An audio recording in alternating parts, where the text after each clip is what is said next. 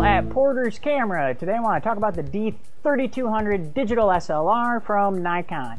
This one's different from the 3100 in that now we're going from 14.2 megapixels up to a 24.2 megapixel imaging sensor. Okay, that's going to allow for us to crop more extensively and retain detail, or you can print posters that are going to look outstanding.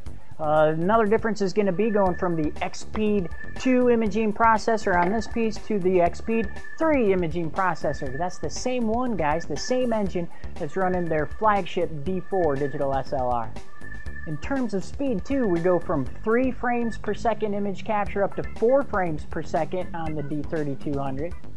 On the back of the camera, the LCD screen goes from a 230,000 pixel LCD up to a 921,000 pixel LCD. So we'll have better clarity when we're reviewing our pictures on camera too. A couple other advancements we're going to find is going to be in the video recording. We now are shooting at 30 frames per second at 1080 instead of just 24 frames per second. They're bringing in the ability to shoot in slow motion too. And you can edit the video in the playback mode. That's new. We're also going to pop on a microphone jack so you can plug in the ME1 boom microphone from Nikon for better audio, or maybe grab like I'm using a lapel mic here to rig sound for your video clips. What else? Cosmetically, not a lot's changing with the camera. They're going to move a couple buttons around.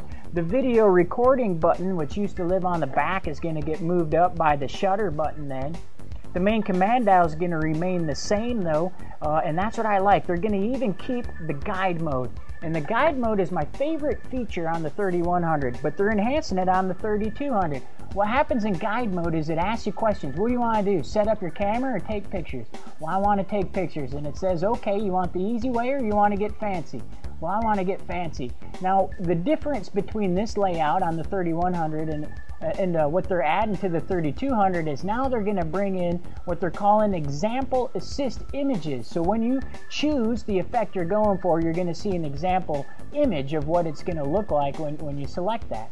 Also in the automation of the camera, when you're using just the fully automatic mode or the fully automatic mode with no flash operation, and you're using live view, and the live view switch, by the way, is going to move down to the bottom.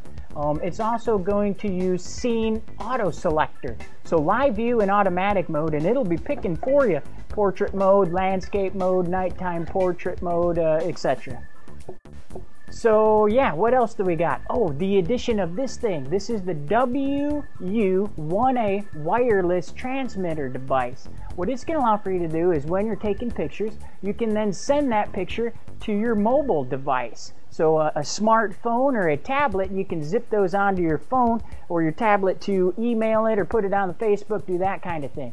But another trick is going to be you can use your smart device to activate the shutter too. And I suspect probably the video using live view. So I can see an application for that even with our pro shooters.